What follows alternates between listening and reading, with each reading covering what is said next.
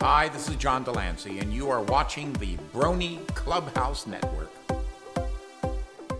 Hello, everybody. My name is Spencer, and we are joined today by the wonderful John de Lancie. Thank you for having us in your amazing home today. And we're going to be asking you some questions concerning the Brony documentary that was recently released. So, how do you feel about the final cut of the film? I feel good about it, really good about it. You know, when you work on something as closely as we did, it's difficult to just have the same feel that you have when, you know, you who, let's say, have not seen the film and you see it for the first time. It's just a big wash. For us, you look at every minute of the film has probably a good 100 or so decisions that went into it. So, but all told, I feel really good about it. Outside of the Brony fandom, how has the doc been received? Well, right now, it has not gone outside the Brony fandom, which is what we are really intending for it to do. We need it to go outside the Brony fandom. I mean, the fact of the matter is that it was really made for a larger audience. It was made to explain to people who might actually have very negative things to say about Bronies, or people who are just interested who Bronies are. If it only stays in the fandom, it's sort of preaching to the choir. How does it feel to be part of this project, and has it changed your attitude about life in general? Well, I don't know if it's changed my attitude about life in general, but it certainly changed my attitude, which is essentially what we track in the film. You know, when I first found out about Bronies, I went through the exact same thing that most everybody goes through, because we've asked the question 1,000 times. You know, what do you think about a bunch of guys, 20 years old, who are watching a program, a cartoon intended for 10-year-old girls? And the response is almost identical all the way through. So, having gone through that myself, we wanted to make sure that you were able to follow that in the film, which is how the film sets itself up. And the difference between me and, let's say, the newscaster, or me and the person who's not interested, they're all a bunch of perverts, is that I was willing to go further down the line. I was willing to continue to explore. Oh, I want to find out more. I want to find out more.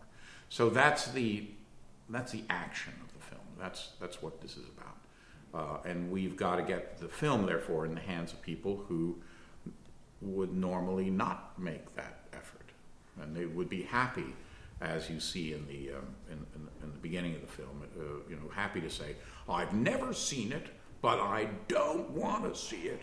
And, this is the beginning of, whatever, Armageddon," or some absurdity like that.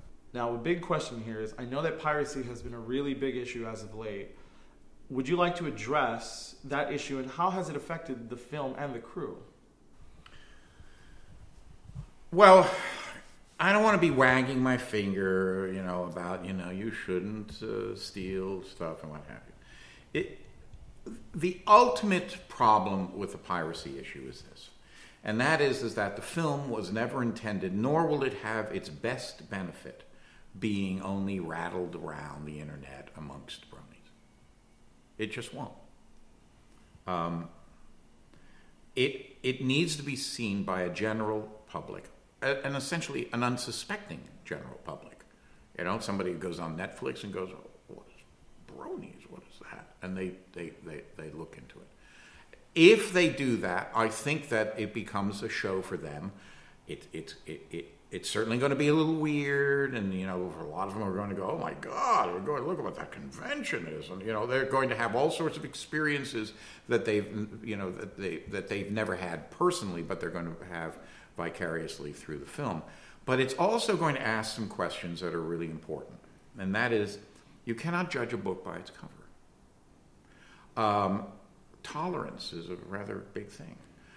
Isn't it interesting that there's a group out there that conflict resolution and getting along and making things work is really more important than the polarized world in which we live in? These are the big ticket items that are the reasons that I got involved in this, because that's what I saw in this. To get to that point, we have to go through a distributor. Well, if the distributor takes a look and goes, well, Jesus, it's everywhere. You go up on YouTube, it's everywhere. The distributor is not there because he wants to make sure that tolerance is taken care of, or that Bronies have a good name or something. He couldn't care less about any of this stuff. He cares about what the numbers are, because he has to put in marketing and advertising, and he has to ante up to be able to get the film out there so that he can make his very sizable cut from it.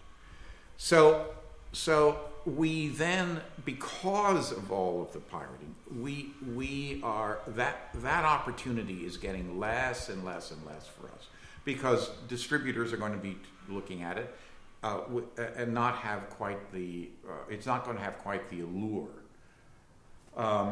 There's also been this other issue, which has been it's hard for people to understand. People who don't make film, especially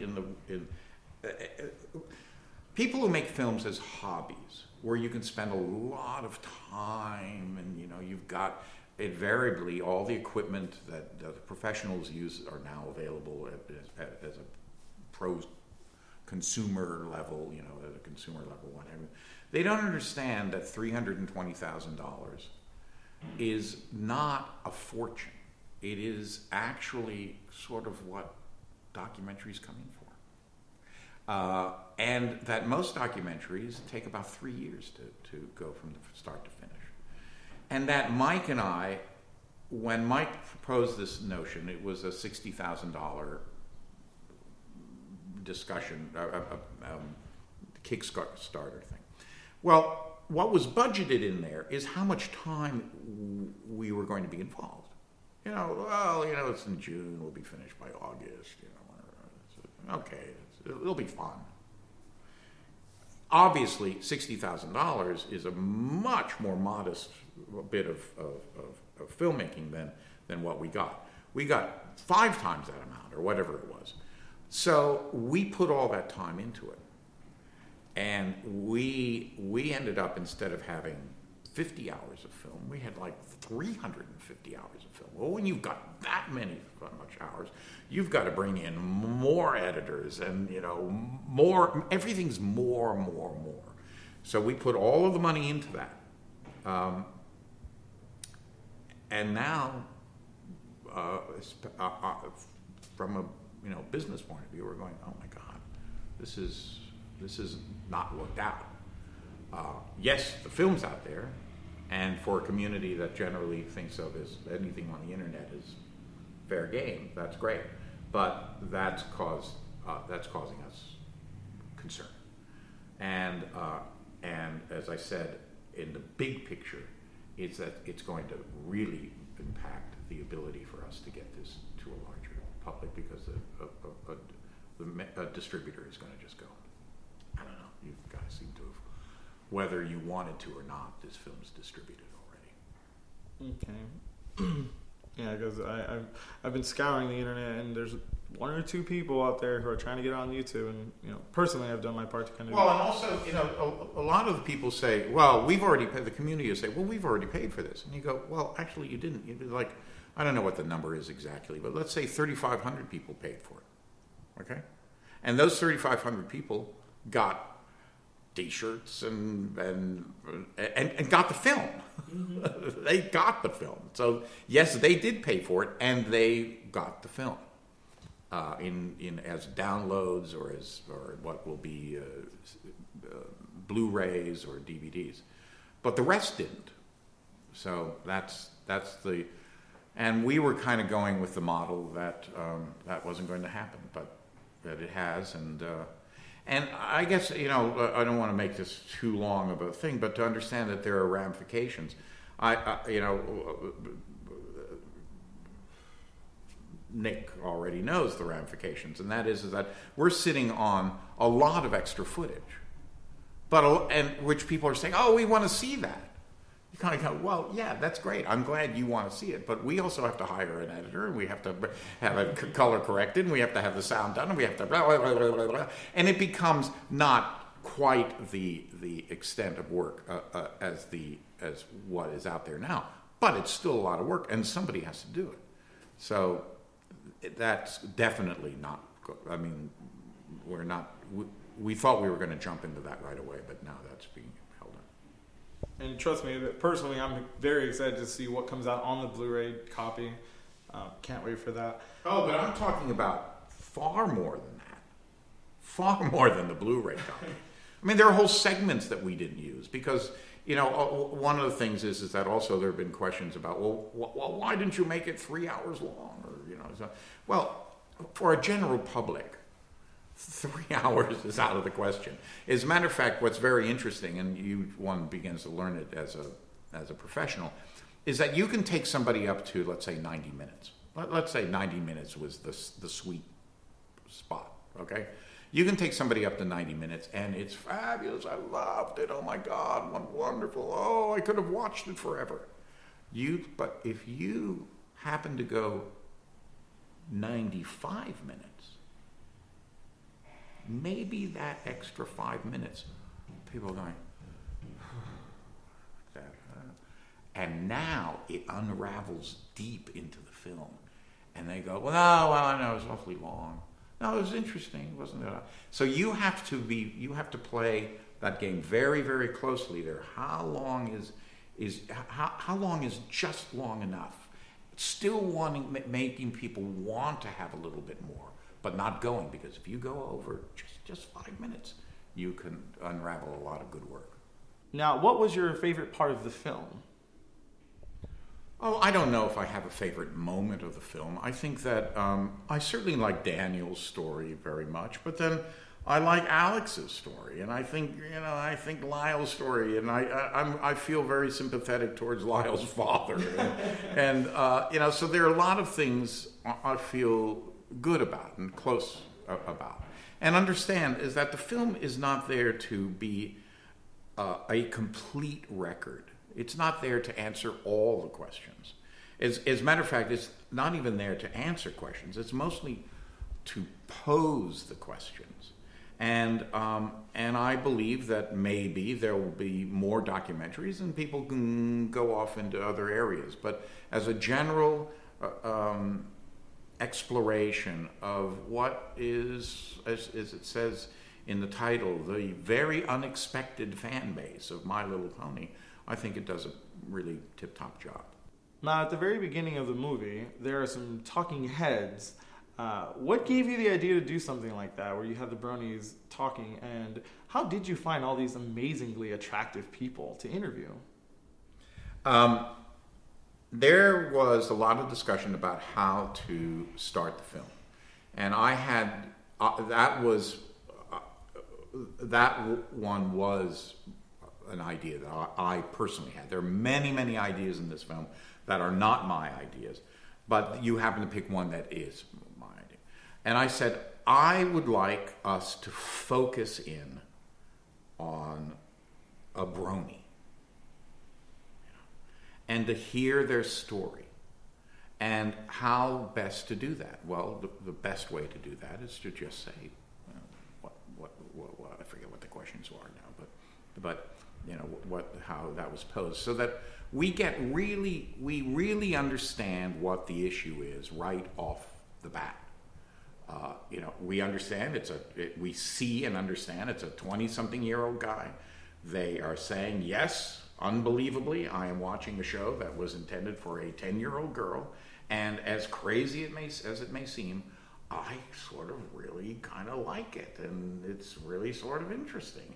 And then we have the reaction to it, which is, again, very organic. Oh my God, they're all weird, and they're blah blah blah blah blah. And then we have the media, how it distorts that, and then we go into the piece. So all of that is laid out at the very beginning of the show, so we understand what the subject matter is and what the conflict is. And I liked it. You got some good looking fellas for that one. Now, a very popular question that a lot of Brodies have been asking, tell us about the Discord statue that was featured in the film. The Discord statue is mine. And no one's going to get it. I have been asked too many times, well, I'll buy it from you and stuff like that. It was a gift. It was a gift from some Russian Bronies. It was delivered to me actually here at the house by Mike. It had been sent to Mike, and I immediately got online to try to contact these people. I don't know whether I ever did or not, because I didn't get a response. But what I understand is that it was a bunch of Russian Bronies who got together. Whoever made the I don't even know what to call it, the figurine, the statue, what have you, is truly a brilliant leathersmith. I mean, it's all made out of leather and beautifully colored and what have you, and it's really terrific. And the only thing is that while the house is being in construction, I have it up on a shelf covered over because all I could see is the dog jumping up and eating it. So it has been put away for safekeeping. Yeah, I saw it and I just thought it was just amazing. That has to be one of a kind. Yeah. I can't just go online and buy that thing. Right. Now, a very popular part of the film was the "Let's Meet the Brony" song that you sang. Did you enjoy singing the Brony song? Oh, well, I don't call it singing. I'm not a singer. So all it was is me just doing patter. And it was not a particularly easy experience for me because I had never really done something like that. While I think I'm very good with text and stuff of that nature, to actually do a song that is on a metered beat is something that I never do. I like to say that people hire me not to sing. So I'm flattered that people keep on calling it a song, but I don't think of it as that. Of the three Bronies mentioned in the song, what is your favorite type? Whether it's creative, the moderates, or the hipsters? Creative. I think that goes sort of without saying.